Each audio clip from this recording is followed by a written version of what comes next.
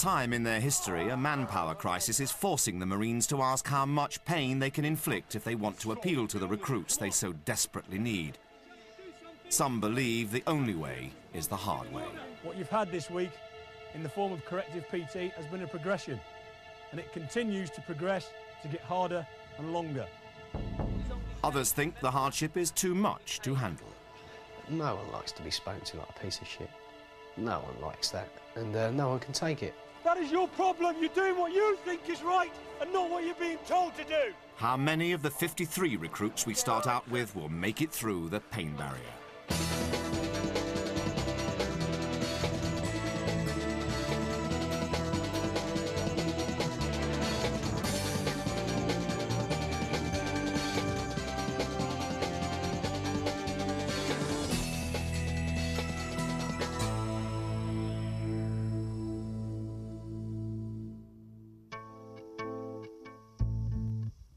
Much of what we do here is inherently dangerous.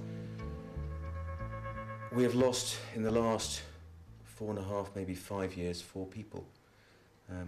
2 of them were congenital heart failures, and so tragically they may well have died in whatever walk of life they were in at that stage. The other 2 were training accidents. One was heat exhaustion, tragically on the 30-miler, and the other was a drowning, which is currently an ongoing investigation.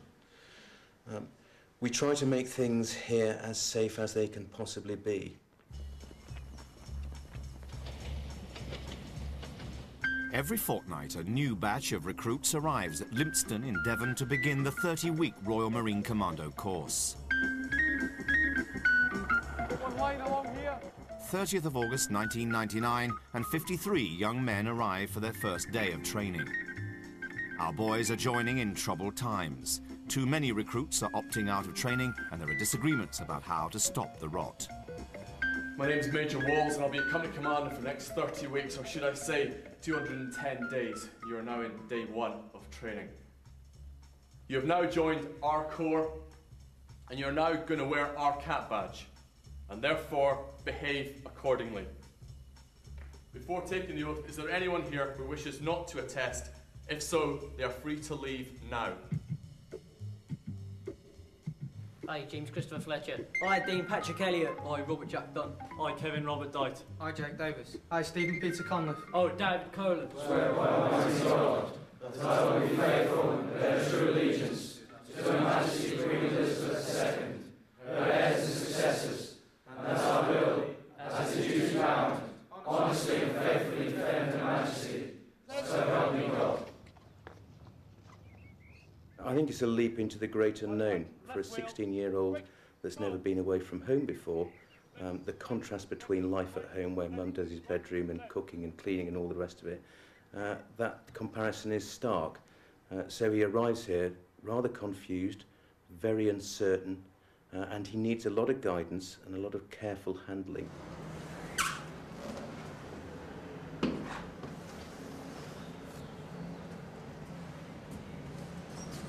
What's that? Dirt, Sergeant. Dirt. Dirt in the doorway. That's obviously acceptable these days, is it? No, Sergeant. No, damn right it's not. In fact, I'm disgusted at what I can see. Unbelievable. So therefore, you can consider yourself failed, and you can also stand by. The whole troop can stand by. You're taking a piss. Point 1. Accommodation is a bag of shite. Point 2. In future, when we're tying this accommodation, if we say put anything in the team store, it means put it away fucking neatly. Looks like a sack of shit in there. You're dropping the standards. One thing we do not like to see are poor standards when you're left to your own devices. I was shocked at my reaction of actually turning up at the gate. I was scared, basically. It was a bit of panic and shock, and it's like, hang on, if I step through that gate, that's, you know, it's going to totally change my life. So I shoved up loads of photos from when I went travelling, just to remind me of my previous life. And so it does help when I'm ironing and stuff to look up and see the photos and think, oh yeah, I remember that day, and then you just go off thinking about it. Dad was here a good, I think it's 20 years now. He was trained here. When I speak to him on the phone, he says, "You're not here to do it for him, I'm here to do it for myself." I know that deep in my heart that I'm here to do it for myself, but at the same point I think to myself, well, if my dad's done it, I can do it. But no matter how hard I find it, I'm just not going to give up, no way. Recruits giving up and leaving is a real problem for the Marines, a problem which Colonel Lindley is trying to address. In theory, every man that comes here has the ability to get through training.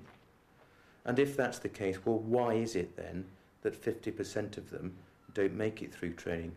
Well, the bottom line is that of that 50% that go, 42% go because they don't want to be here any longer.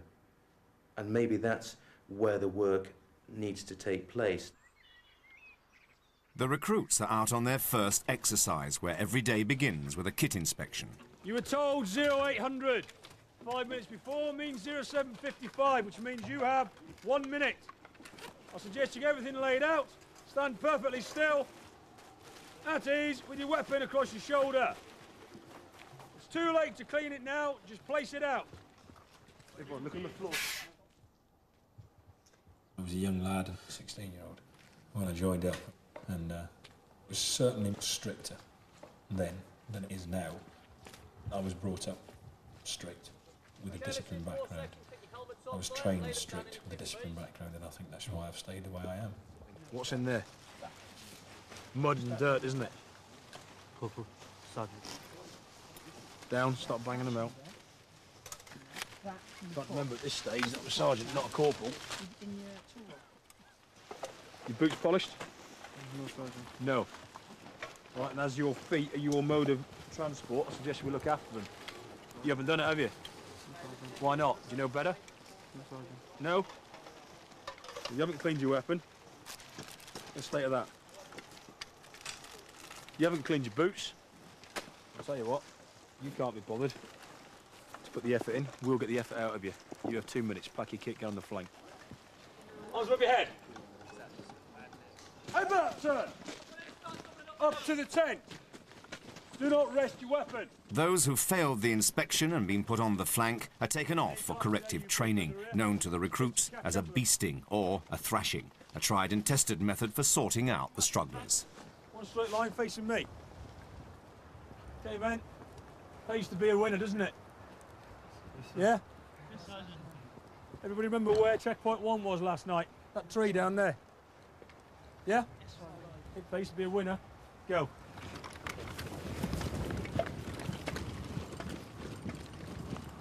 Get up, lunatics. Don't break your legs. The idea of this is to tell them not to do what they've done again this morning. This is about the 3rd time this week that they've been picked up for not doing their administration. We can't stress enough to them how important it is to do personal administration.